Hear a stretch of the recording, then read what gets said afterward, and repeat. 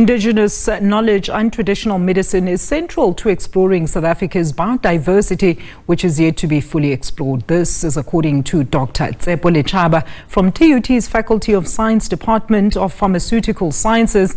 And Dr Lechaba was speaking on the sidelines of the Inaugural Summit on the transformation of national innovation systems hosted by Science, Technology as well as Innovation Minister Dr Nzimande. Through indigenous knowledge and traditional medicine, a majority of the plants and vegetation in South Africa, which is one of the most diverse countries in the world, could be exploited for some of the benefits. That has not currently been the case. Well, I'm joined now by Dr Tshepo Lechaba just to elaborate on some of the benefits of indigenous plants of the country. Thank you so much, Doctor. Can you just take us through some of the products that you have here and some of the benefits that the people can reap the rewards? No, thank you very much. As you have rightly said, we have got indigenous knowledge as well as traditional medicine, where most of our traditional medicine has not yet been either discovered or described in terms of their medicinal uses. So at the Tshwane University of Technology, Pharmaceutical and Biotech Advancement under the Department of Pharmaceutical Sciences, we are in a program wherein we are looking at your diverse biocrops that can be used within the medicine space for various non-communicable diseases as well as communicable diseases. First and foremost, what we have here is our sorghum probiotic drink, developed as a spin-out from Tshwane University of Technology. Now the sorghum probiotic drink, it's called Nicelo. It is the main purpose, it is good for gut health. If you've got any gut health issues in terms of any gut health, it's there. It will be able to assist with such type of things such as bowel movement, bowel salt stream, as well as dietary sugar control. So this is a product that is developed from Tshwane University as a spin out under Nutrigo SA. And it's basically 100% organic. It's infused with probiotics. Probiotics as well, they are very good as well for gut health and so forth. So also what we then have, we've got also mushroom cultivation. Now this is a mushroom that we do cultivate rightly from Tshwane University of Technology under the guidance of Dr. Mani. He's a specialist in terms of antimicrobial activities and so forth. So Dr. Mani then runs programs in South Africa in terms of teaching our South African communities how to grow and cultivate mushroom, which is also good for fiber, high in fiber as well as high in protein as well. Other than that as well, we then have got various crops that we also look into. Now these crops are then done in our lab at the Tshwane University of Technology, where we take them through various extraction processes using various solvents. We then take them through a process of antimicrobial testing as well as cytotoxicity, NMR and so forth. Absolutely. And there was a bit of a controversy, I believe it was yesterday, where they tried to ban some weed or marijuana products by the Department of Health. And I see you also have some of the products here. How do you feel about the whole legislation surrounding marijuana, whereas there are such benefits which I hope you can actually mention for us here today? Yeah, I think what is important, it's important for us to understand firstly the difference between the cannabis products.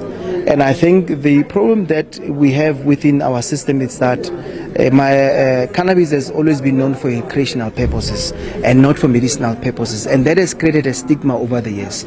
Now, from a medicinal point of view, we then say that you need to distinguish between the different types of cannabis products that you have. You've got hemp, which is very low in THC, your tetrahydrocannabinol. Then you've got marijuana, which is very high in THC. Now, most of the products that you normally see in the market, they contain CBD.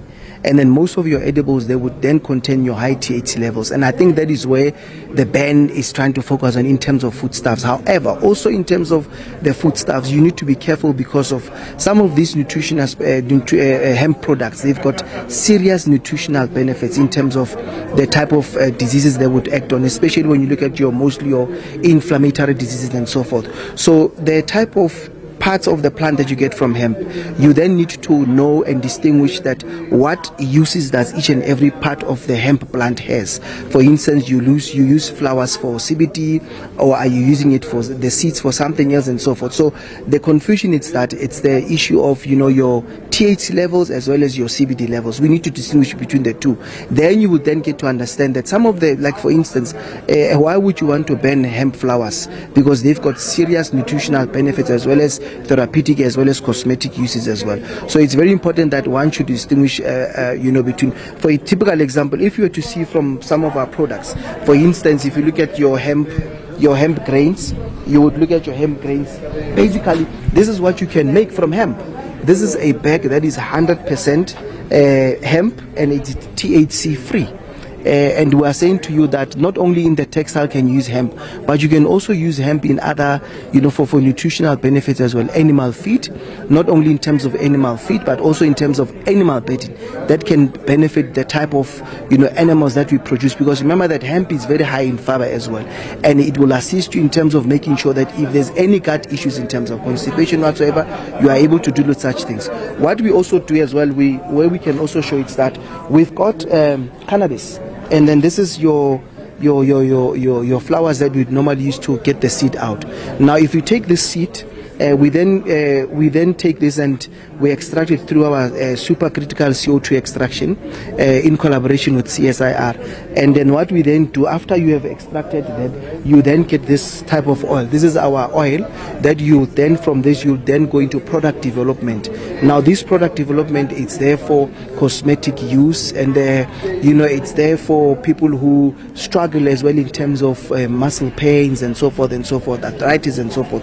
So you are able to use this oil, and then you then put it into a product that you can use. And this is a product that is also in partnership with some of the doctors that we're in collaboration with, whereby they develop this product. It's good for massage, it's good for pain, it's good for sports recovery. So it's already outside there, and we are getting very good testimonials. So cannabis, it's not a product that should just be sidelined. It's one of the most important biocrops that can really help our communities out there and can bring change in terms of many of the diseases that we are suffering from.